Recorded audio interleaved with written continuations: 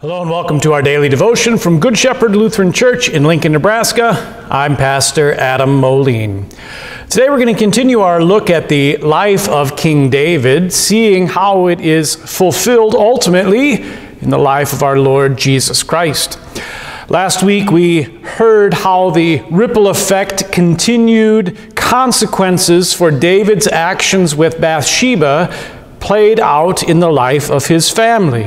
One of his sons slept with one of his daughters outside the bounds of marriage, and then was angry about it when he felt the guilt of sin upon him. He sent her away. This made two of David's sons angry at one another. Absalom is angry at Amnon. We talked last week about how many of the things that take place reflect what took place with Adam and Eve in the Garden of Eden.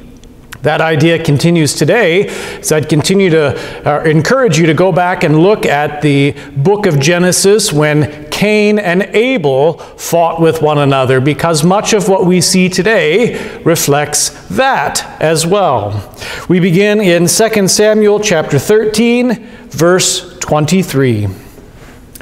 After 2 full years, Absalom had sheep shearers at Baal Hazor, which is near Ephraim, and Absalom invited all the king's sons.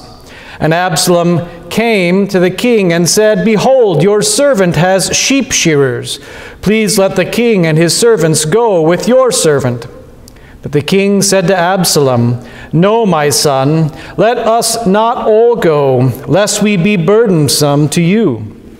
He pressed him, but he would not go, but gave him his blessing.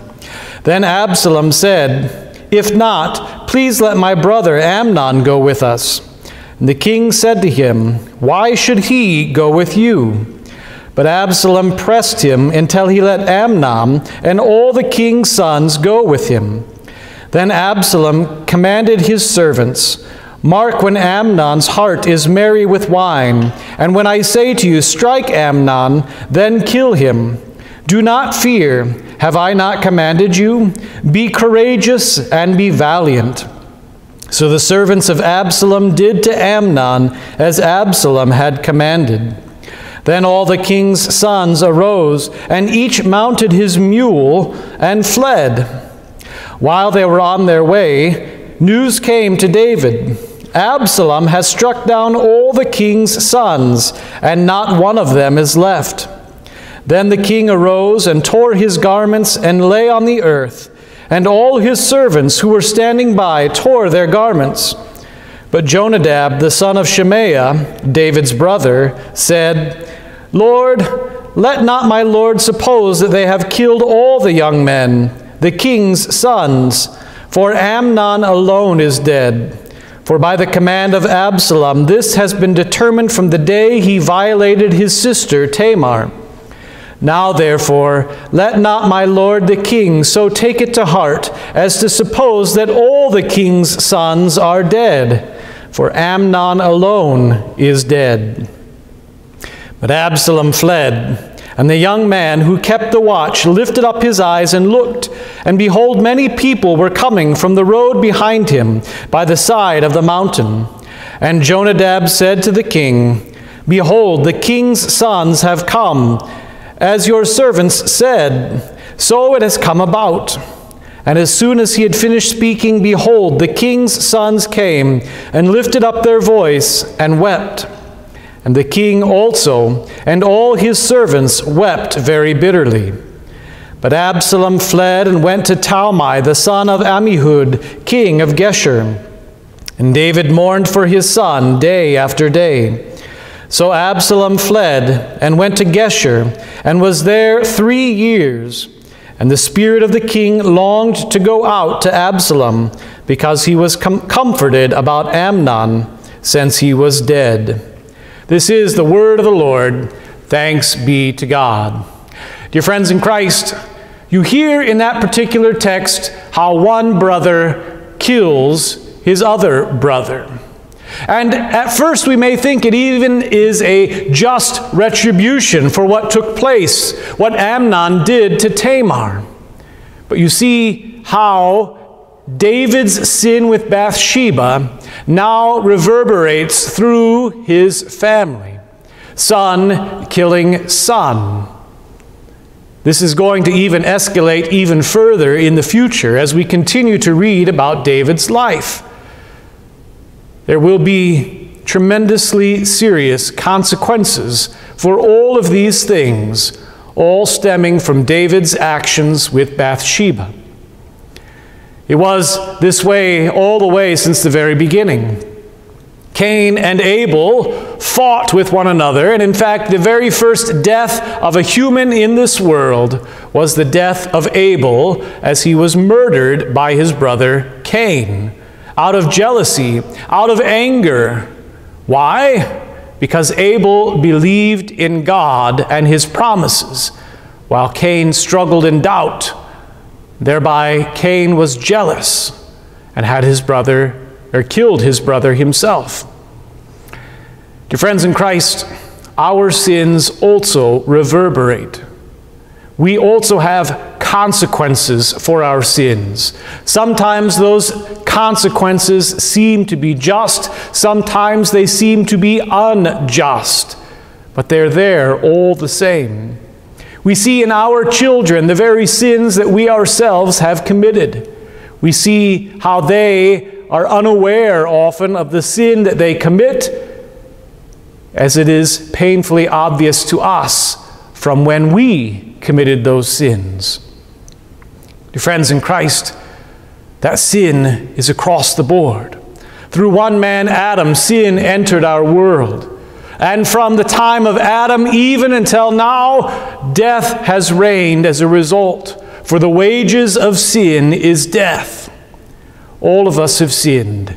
We see the sin continuing in generation after generation of our world. There's only one solution, dear friends in Christ. That solution is Jesus, who bore our sin on the cross, who died for it once for all, who, by his death and glorious resurrection, makes all things in this world right. Now, that's the ultimate solution for your sin and my sin. And it's the ultimate solution for Absalom's sin of murder, for Amnon's sin of rape, for David's sin of adultery. It's the solution even for Cain's sin of murder from Abel. I think that's where, too, there's a great blessing that is given to Cain even after he has murdered his brother. God marks him in such a way as no man will ever kill him in retribution. Dear friends in Christ, God marks you as well in the waters of holy baptism. He places the sign of the cross both upon your forehead and upon your heart to mark you as one redeemed by Christ the crucified. We remember that mark that's been placed on us by the Lord every time we say the invocation, every time we do the benediction by making the sign of the cross as a remembrance of what God has done for us. It's a remembrance of our baptism. We're going to see in the future then, dear friends, how Absalom's sin is not yet over. And there's actually a hint of it already in this particular text. Absalom wanted not just the king's sons to go out sheep shearing, he wanted also the king himself, David, to come. Is that because Absalom wanted to kill both David, his father, and his brother Amnon? We'll see in the future how it's very likely that that's the case. Perhaps he's angry with his father for not carrying out this retribution himself. This will escalate. It will become worse. But no sin is too big for our Lord to forgive. No sin is too big to be placed on the shoulders of Christ. No sin is so big that it ultimately will keep you from God's kingdom, unless that sin is rejecting Christ, His Word, His gifts, and his blessings. Christ overcomes all. He makes things new. He puts right what we have made wrong. That's God's promise to you, to me, and to all. In the name of Jesus, amen.